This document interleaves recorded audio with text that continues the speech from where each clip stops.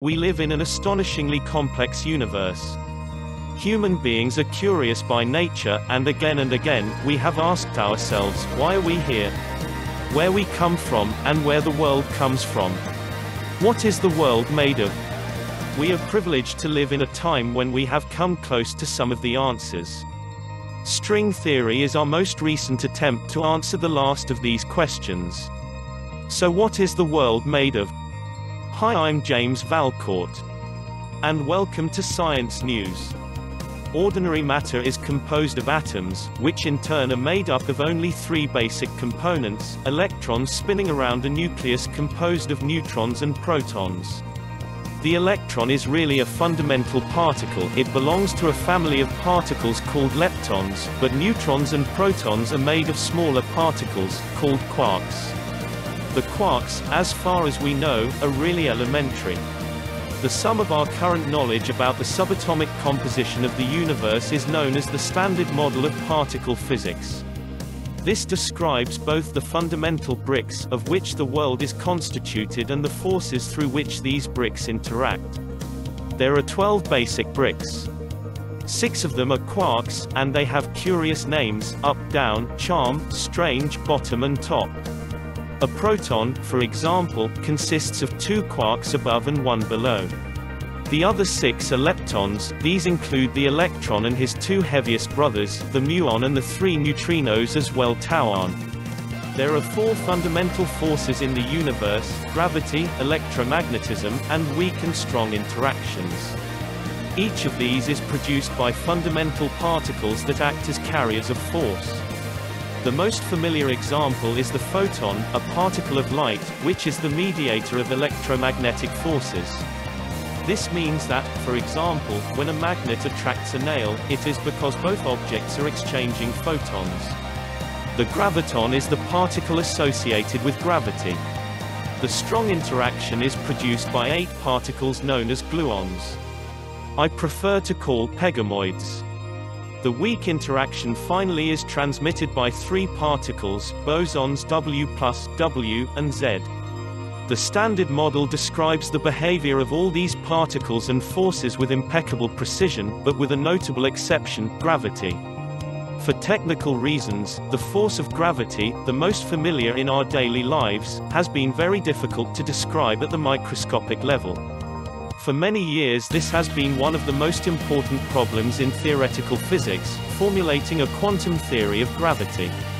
In recent decades, string theory has appeared as one of the most promising candidates for being a microscopic theory of gravity.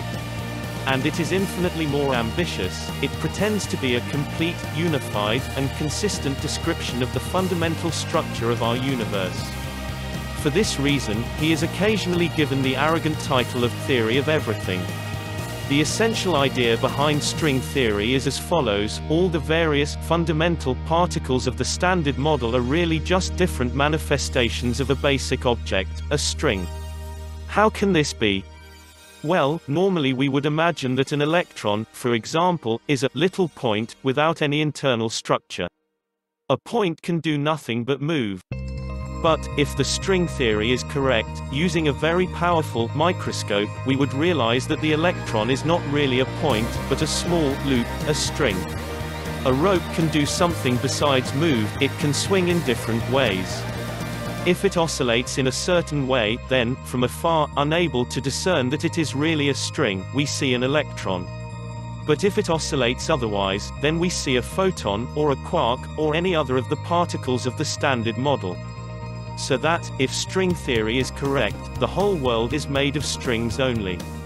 Perhaps the foremost stunning issue regarding string theory is that such a simple idea works. It is possible to obtain an extension of the Standard Model, which has been experimentally verified with extraordinary precision, from a string theory. But it is important to clarify that, so far, there is no experimental evidence that string theory itself is the correct description of the world around us. This is principally because of the very fact that string theory remains within the development stage. We know some of its parts, but not yet its complete structure, and therefore we cannot yet make concrete predictions. In recent years there have been many extraordinarily important and encouraging advances, which have radically improved our understanding of the theory. Now let's talk about the superstring theory.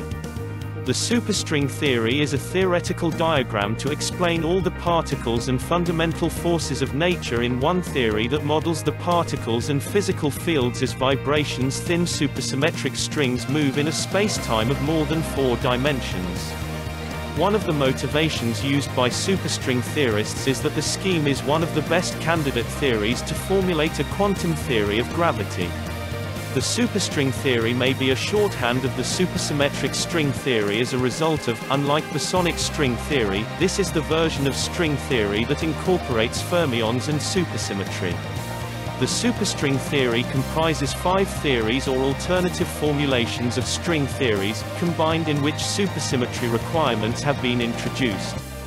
The fundamental idea is that the reality is strings that vibrate in resonance at a frequency of the Planck length and where the graviton would be a spin-spin 2 and null mass. Recently it has been possible to prove that several of these formulations are equivalent, and after all of them there could be a unified theory or theory of everything. The 5 existing theories are no more than individual cases limit of this unified theory, provisionally known as M theory. This M theory attempts to explain all existing subatomic particles at the same time and unify the 4 fundamental forces of nature. It defines the universe formed by a multitude of vibrant strings, since it is a version of string theory that incorporates fermions and supersymmetry. The main problem of current physics is to be able to incorporate the force of gravity as explained by the theory of general relativity to the rest of the already unified physical forces. The superstring theory would be a method of unifying these theories. The theory is far from being finished and profiled, since there are many undefined variables, so there are several versions of it. The underlying problem in theoretical physics is to harmonize the theory of general relativity, where gravitation and large-scale structures, stars, galaxies, clusters, are described, with quantum mechanics, where the other 3 fundamental forces that are described. They act at the atomic level. The development of quantum field theory of an invariable force results in infinite, and useful, probabilities. Physicists have developed mathematical techniques of renormalization to eliminate those infinities of 3 of the 4 elementary forces: electromagnetism, sturdy nuclear and weak nuclear, however not of gravity. The development of the quantum theory of gravity must, therefore, come in a different way than those used for other forces. The basic idea is that the fundamental constituents of reality are strings of a Planck length, close to 10 to 35 meters, that vibrate at resonance frequencies. Every string, in theory, has a unique harmony, or resonance.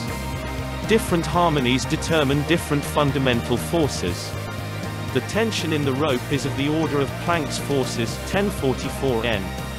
The graviton, name proposed for the particle that carries the gravitational force, for example, is predicted by the theory that it is a string with 0 amplitude. Another key idea of the theory is that measurable differences between strings that recapitulate small dimensions in themselves and many that move in large dimensions cannot be detected. The singularities are avoided because the observable consequences of the Great Collapse never reach 0 size. In fact, the universe can start a small Big Collapse of processes. String theory says that the universe can never be smaller than the size of a string. At that point it could begin to expand. Although the evident physical universe has 3 abstraction dimensions and a temporal dimension, nothing prohibits a theory from describing a universe with quite 4 dimensions, particularly if there's a mechanism of apparent unobservability of the extra dimensions. That is the case of string theory and superstring theory that postulate compactified additional dimensions, and that would only be observable in physical phenomena that involve very high energies. In the case of superstring theory, the consistency of the theory itself requires a space-time of 10, 11 or 26 dimensions. The conflict between observation and theory is resolved by compacting the dimensions that cannot be observed in the usual energy range. In fact, superstring theory is not the first physical theory that proposes extra spatial dimensions. At the beginning of the century, a geometric theory of the electromagnetic and gravitational field known as the Kaluza-Klein theory was proposed that postulated a five-dimensional spacetime.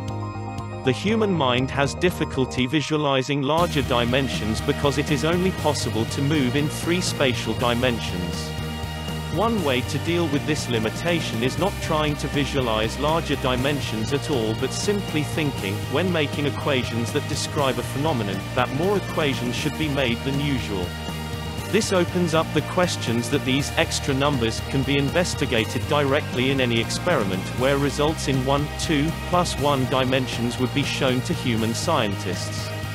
Thus, in turn, the question arises as to whether these types of models that are investigated in this abstract modeling, and potentially impossible experimental devices, can be considered scientific. The six-dimensional shapes of Calabi-Yau they can have additional dimensions by superstring theory. One theory that generalizes it is the brane theory, where the strings are replaced by elementary constituents of the membrane type, hence their name.